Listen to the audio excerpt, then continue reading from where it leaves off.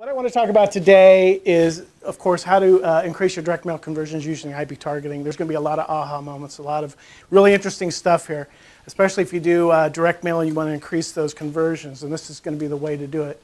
What we're going to talk about today is what is IP targeting, using direct mail with IP targeting, a product called Venue Replay, and a product called Reverse Append. I handed out a glossary of terms so that if I say something, you're like, what is that? You can refer to the glossary of terms, and so you can kind of get a better understanding of what that means. But at the same time, if you do have a question about anything, and I anticipate and welcome questions because this is something that even when I first heard about it, and I'm kind of slow though, but I had to have the person explaining it to me do it a couple of times because it is kind of hard sometimes to grasp these concepts. So please, if you have questions, don't be afraid to stop me. So the first thing we have to do is talk about what is IP targeting. But before we do that, we have to talk about what is an IP address. An IP address is the numerical label that's attached to your computer when you are logged into a Wi-Fi. For instance, if you're logged into our Wi-Fi right now, the IP address associated with your device is going to be the IP address that's associated with NextPage. So it's basically a way to network interface. Anybody who's attached to a network or Wi-Fi is going to have a unique IP address associated with that location. IP targeting is matching the physical address of a recipient with a mailing list with their home computer or their laptop using a special algorithm so that digital ads can be delivered. So basically what that means is that when you have a direct mail list, you have a list of customers and you have their physical addresses, we can run that through an algorithm. And at the end of that algorithm, we're going to get those IP addresses. And what that means is we're going to be able to deliver digital advertising to those folks that you send a direct mail piece to. What's really important about that is if you know about impressions and the importance of delivering impressions, you're going to get that impression with that direct mail piece, and it's going to be followed up with impressions for a month long of delivered to the same home. One-to-one, the same, no one else, just to that person associated with that IP address, which is associated to that physical address. So this is kind of that part where you kind of go, I think I get it. Did somebody have any questions about that? I'm going to kind of drill this down some more, but basically, physical address, algorithm, IP address, digital ads delivered. Does it go to, sorry. I knew it. Go ahead. So it doesn't, is it relevant to your mobile device? The mobile device is different. Okay, so if your mobile device is logged in to that Wi-Fi, yes, those ads can be delivered then mobily. If it's outside of the IP address, outside of the Wi-Fi, and you're using your network, then those ads can't be delivered to that. But we're going to get into that a little more about how those device IDs work and how you can still deliver ads to those. It has approximately a 50% match rate. But it's getting better. Most of the campaigns that we've been doing have been 60, 68%, so it's getting better. And I think it's just as the better the data gets, the better the algorithm gets, the better the outcome. Yes, sir. It offers the capability to display your ads and target consumers where they target the internet. So in other words, it's they're going where they want, and your ads are going to be where they are. Targeting without having to use cookies or geolocation tools, again, it's one-to-one. It's not based on demographics. Access to over 1 million websites, and it's not on any adult or sites or any other sites that you wouldn't want your ad to appear on. It's continuously updating reporting metrics, including exposure, clicks, and conversions.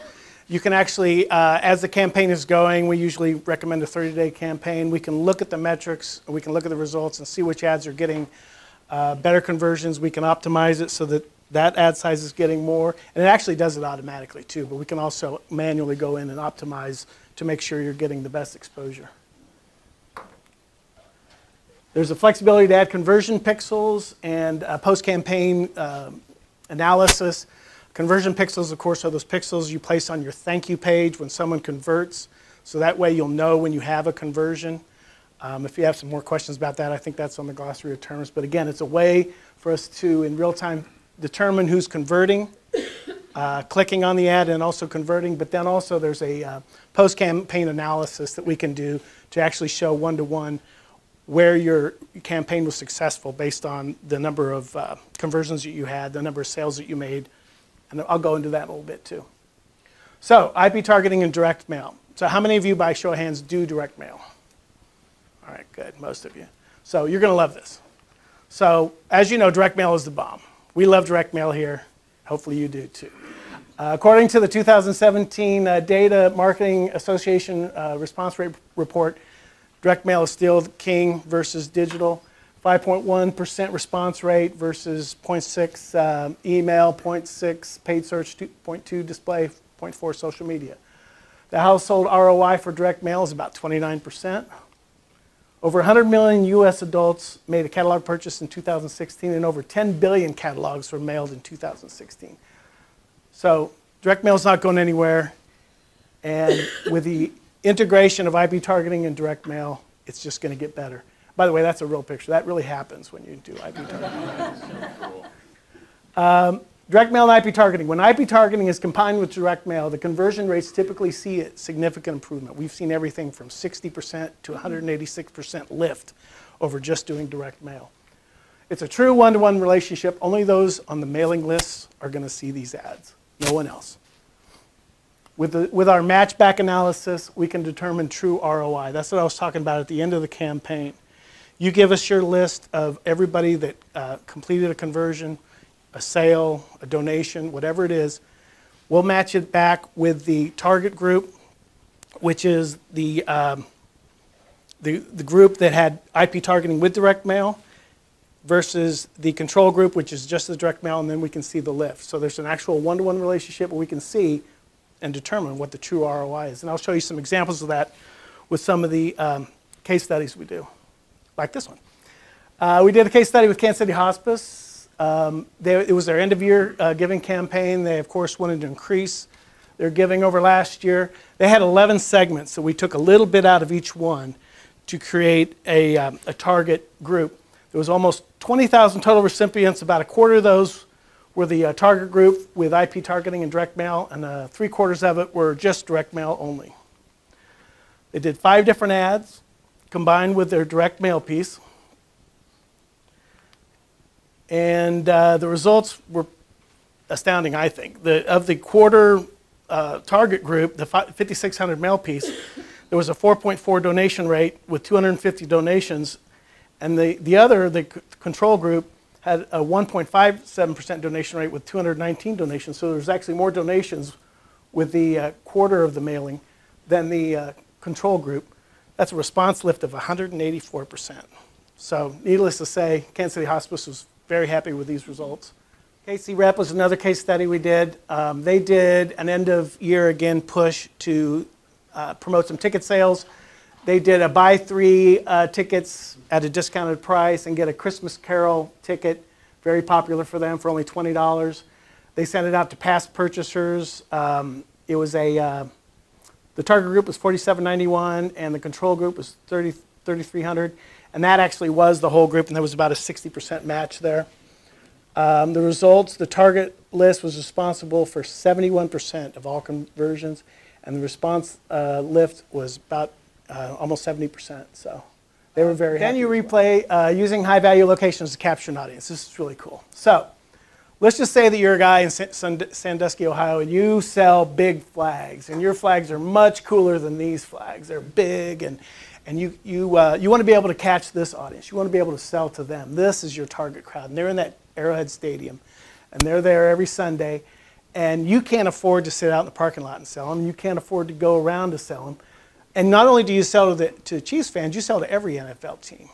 Your flags are the best, but you want to figure out how to target those people. Well, way to do it is venue replay, because what you're going to do is it allows you to capture people's device IDs. Now we're talking a little different here. Device IDs at events they attend, where they work, where they study, where they shop, where they go to football games, with the intent to advertise with this high-value audience. You can actually go back in time to capture these. So now I got to kind of back up. A device ID is when you have a phone not connected to a Wi-Fi. Every digital phone, every phone has a device ID. And so when you do a geofence around a location with this product, you can capture those device IDs. And when you capture these device IDs, when they go home, then we can transfer those devices, and they, this is getting confusing, and they go home, then we can get the IP addresses from them when they log into the Wi-Fi. So you're going to get the device ID at the event, they're going to go home, they're going to connect with their Wi-Fi, then we can capture their IP address. So in other words, okay. Okay, so guy at a football game, he opens his phone, and you have to be able to browse in use a browser that's going to serve ads. So he's on his phone, whether it's in the parking lot or in the game.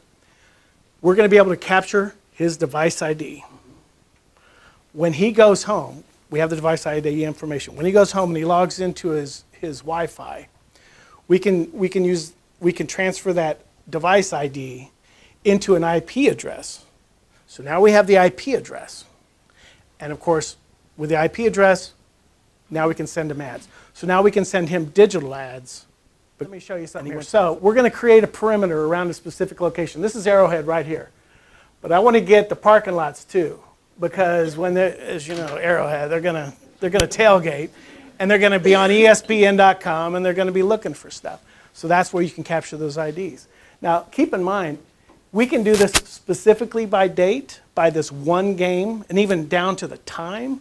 Or you can even do, like let's say they have 5 home games over a 6-week period. You can actually do that 6-week period. As long as there's not a U2 concert in there, you're going to be fine. You're going to be able to get everybody that's in that geo frame for a 6-week period. Or you can just do one game. So again, you can go back 6 months. The reason we say 6 months is because the data past 6 months gets kind of degenerated. It's not quality. But we can go back as far as 6 months. Capture the device IDs, and then we track the IDs back to the homes and capture the IP address when the devices connect to the Wi-Fi router. Then we can deliver ads to the IP address as well as the mobile devices.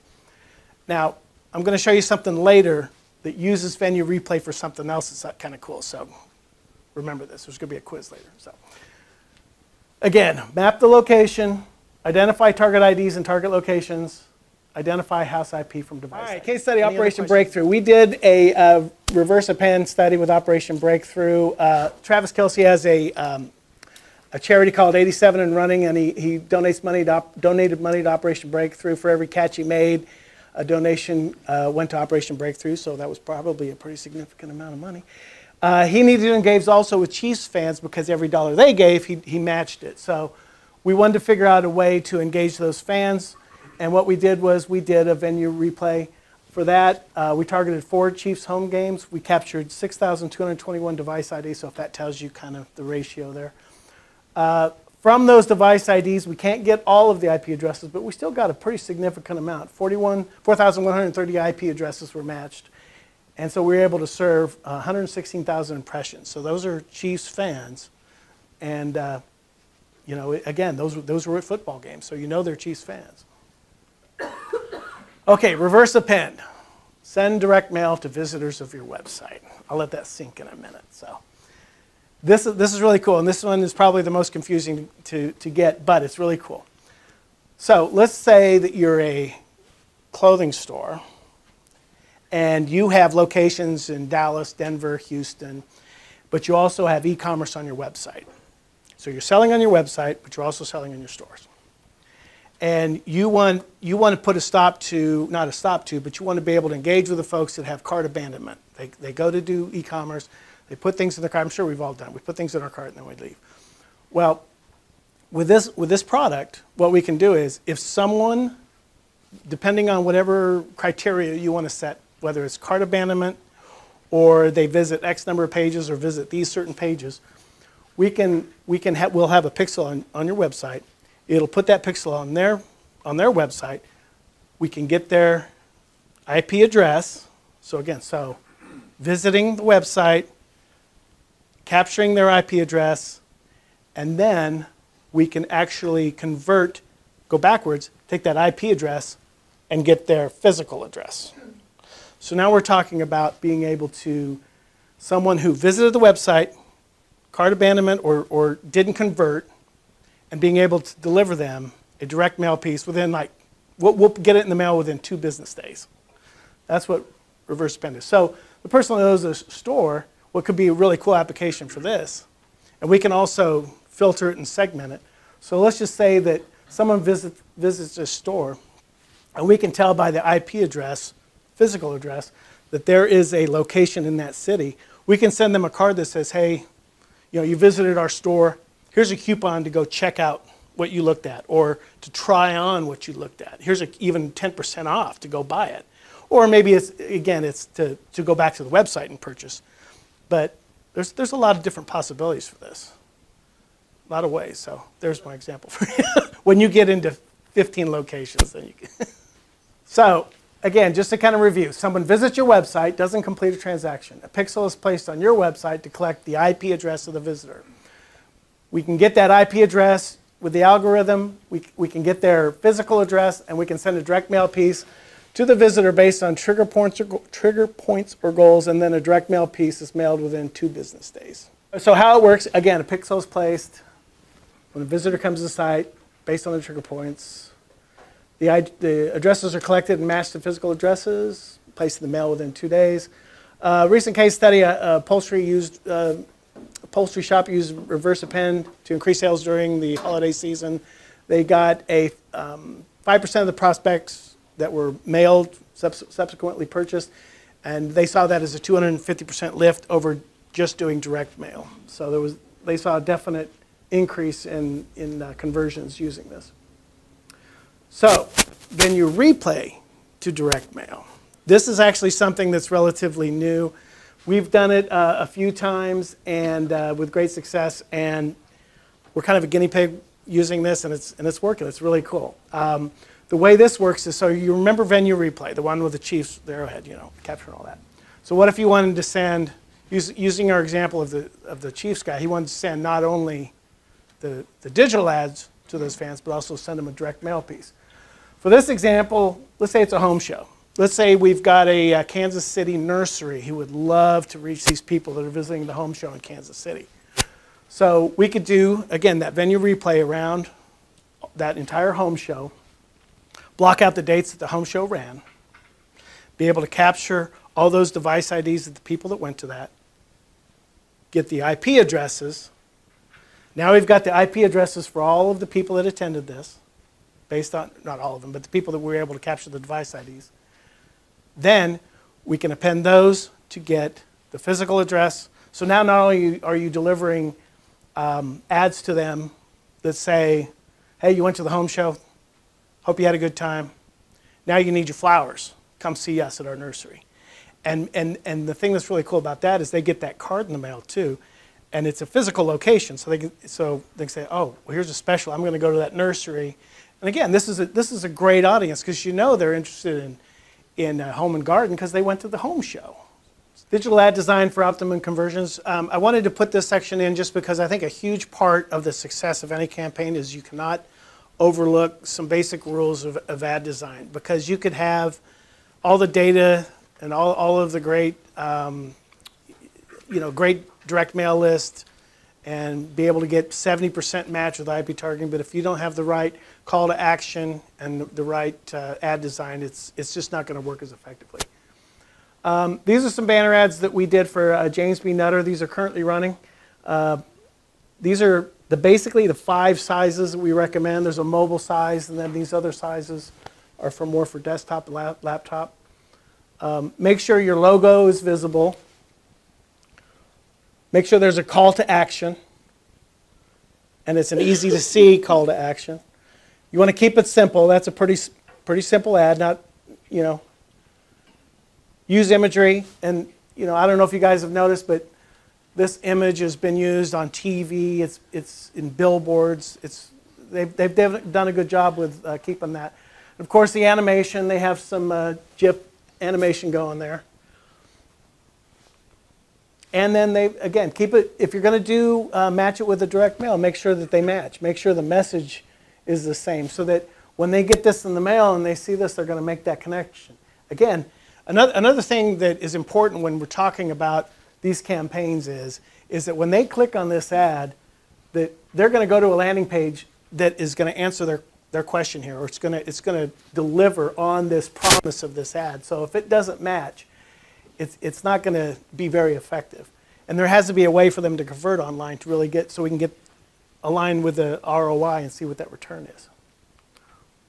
Some landing page best practices. Again, kind of some simple stuff maybe you already know, but make sure the offer matches the message of the ad.